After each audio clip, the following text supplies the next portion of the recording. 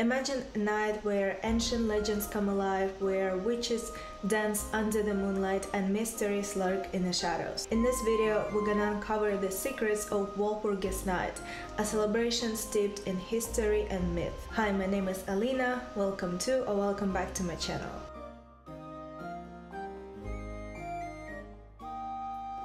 Walpurgis Night is a special holiday celebrated in Europe and Scandinavia on April 30. Walpurgis Night has its roots in ancient pagan tradition that celebrated the arrival of spring. It happens on the night before May 1st, which is 6 months before Halloween, and this timing is not just a random occurrence. Both Halloween and Walpurgis Night come from old pagan costumes known as Samhain and Beltane respectively, which honored the shifts in seasons. These dates were significant because people thought that the boundary between our world and the spirit realm was weakest during these times. This holiday's roots go way back to old-time celebrations when people honored fertility and the start of spring. As Europe became more Christian, the old pagan celebrations about growth and seasons got mixed up with a story about a nun named Walpurga.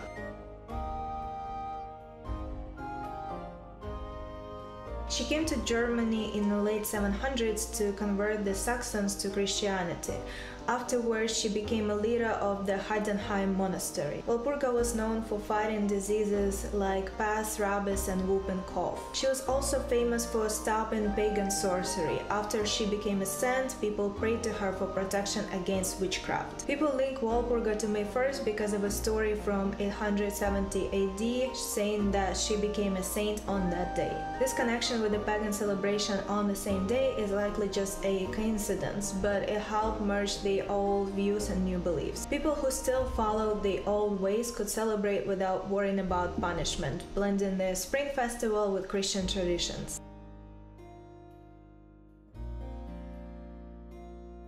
On this day, people have reasons to celebrate, both practical and also related to traditions and stories. Back in the Middle Ages, the legal year ended on the last day of April. Because of this, it became a big holiday for people with bonfires, children going door to door for treats, and dances and songs about spring starting. Trick-or-treating, kind of like what we do now, used to happen on Valborg in southern Sweden. Even though it's not common anymore, children used to go to the woods and bring back branches to decorate houses in the village, and they'd get eggs as a thank you. In Sweden, the bonfires started in the early 18th century.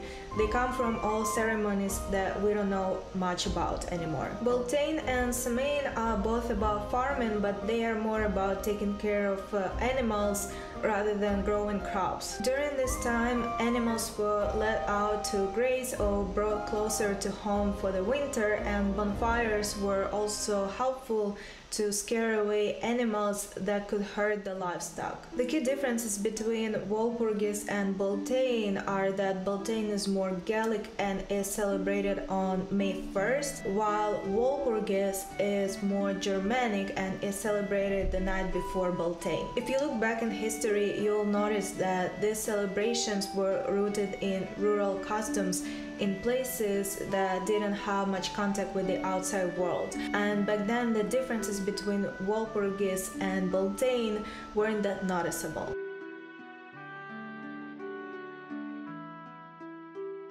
As ancient beliefs faded, people looked for new symbols. The church replaced old gods with saints. A day once dedicated to a goddess now honors a saint with similar qualities. Over time, St. Walpurga's story became intertwined with ancient names such as Nehalini, Holda, and Birchta. She became associated with Walpurgis Night that is linked to witchcraft, and the details about the real woman behind the saint faded away. If you look closely at the stone carvings in chapels dedicated to Walpurga, you'll notice that some symbols appear again and again. Those symbols usually include a bundle of grain and a dog.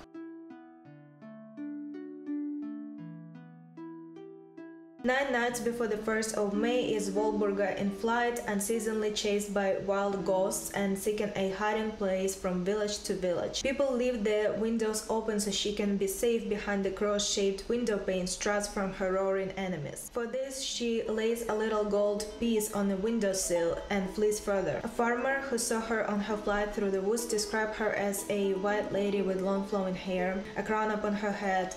Her shoes were fiery gold, and in her hands she carried a three-cornered mirror that showed all the future and the spindle as does birchstone. A troop of white riders exerted themselves to capture her. So also another farmer saw her, whom she begged to hide her in a shock of grain. No sooner was she hidden than the riders rushed by overhead. The next morning, the farmer found grains of gold instead of rye in his grain stook. Therefore, the saint is portrayed with a bundle of grain. The story is more like a legend about a powerful German goddess rather than a story about a Catholic saint.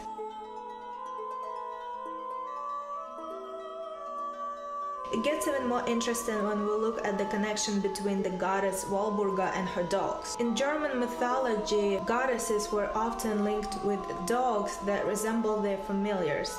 People even believed that Saint Walpurga's name could calm an angry dog. A spindle and grain are the symbols of the joy of spring's arrival. The windhound, another symbol, is often connected to fertility and bringing abundance to homes and fields. People also compared Walpurga to the Valkyries, mythical women who rode horses. Hulda, who was linked to Walpurga, was also associated with riding through the night on distaffs, similar to how witches were said to ride brooms. She was believed to oversee female spirits called Halden. These spirits would secretly leave their sleeping husbands at night and ride through the sky to attend feasts or engage in battles among the clouds. The Catholic Church didn't like the idea of flying on broomsticks. They said if someone did it, they would have to do a year of penance. Walpurgis Night is a time for dancing and jumping, much like May Day celebrations. People would jump as high as they could, believing that the grain would grow as high as they jumped. During Walpurgis Night, fires were lit for various purposes. People burned old stuff for good luck. They also made straw men that represented illness, sadness, and bad luck, and burn them to ward off negativity. To avoid bad weather and ensure a good harvest, people would leave bread and butter for the Enkenschnitt, a mythical creature that is believed to control weather. On Walpurgis Night, children gathered plants such as ash, hawthorn, juniper, and alder, and they would hang them around their houses and barns. This was done to keep witches away, which is ironic because it used to be done to make goddesses happy. Some people wanted to see witches though. They believed that wearing clothes inside out or walking backwards could attract witches. Wearing a wild radish around your neck or carrying it with you could also do the trick. On Walpurgis Night, people believed that love potions were super strong. They also thought divination, which is predicting the future, worked better. Some people slept with one sock on, and in the morning, if they found a hair in the other sock, that hair color would mean that their future spouse would have the same hair color.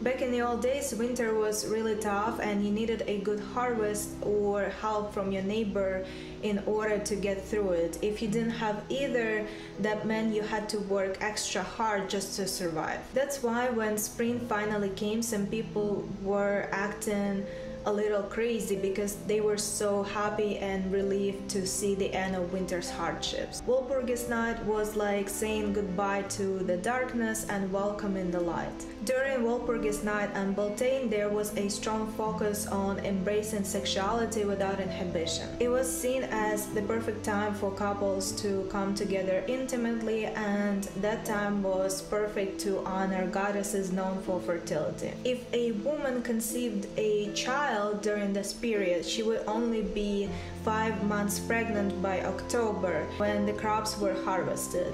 This timing made it easier for her to manage her pregnancy without struggling through the summer's workload. The magic of cunning women who are wise in forest lore is particularly strong during this period.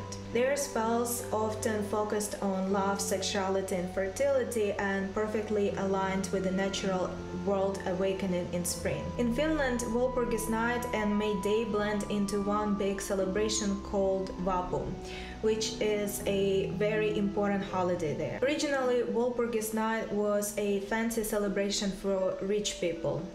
But in the 1800s, students, especially engineering students, started celebrating it too. Nowadays, the fun begins on the evening of April 30th, often starting with people drinking low alcohol drinks such as sparkling wine. The celebrations continue into the next day, often becoming a family affair with picnics in parks, balloons, and homemade mad called sima, which sometimes can be quite strong. In Estonia, Walpurgis Night used to be a time when people believed witches gathered. Nowadays, they celebrate it with festivities, drinking, and with people dressing up as traditional witches. It's interesting to know that unlike the modern witches who can be sometimes portrayed in a positive light, the old stereotypes of witches as hags is still prevalent in these countries, which reflects the historical fear of witches in these cultures. In the Czech Republic, there's also a festival that is celebrated on May 30th, when people burn witches made of rags and straw, or sometimes just a broomstick. Nowadays, it's mostly just an excuse to drink and have fun around a big fire. When the fire burns and black smoke bursts out, everyone cheers because they believe that the witch is flying away. After the fire calms down and it's almost midnight, people head to the woods to find cherry blossoms. They think if a young woman gets kissed under a cherry tree that night and the next day, it'll keep both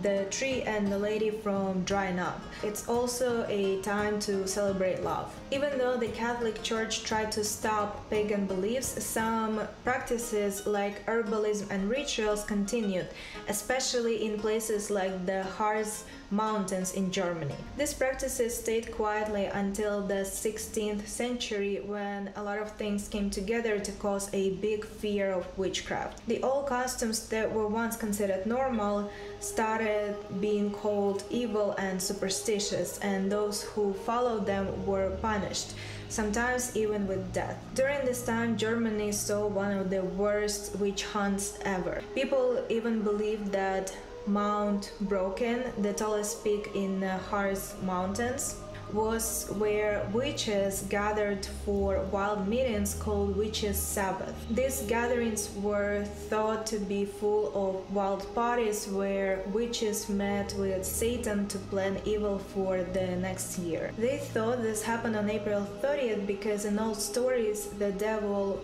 Wotan married Freya on that day at the top of Mount Brocken. On April 30th, locals gathered together to shield themselves from witches. They made loud sounds, lit big fires, and burned straw men and old stuff to keep away evil spirits. What started as a spring celebration turned into a way to stay safe from harm. Even now in modern Germany, some of these old customs are kept alive. People dress up in costumes, hand blast greenery around their houses, and leave special bread and butter with honey for ghostly dogs. Over time, the fear and panic about witchcraft started fading away, and Walpurgis Night would have disappeared completely if it wasn't for romanticism that came along in the 19th century. This brought back interest in old traditions and folk beliefs, which were then used in stories and art. Walpurgis Night changed from being scary to being fun.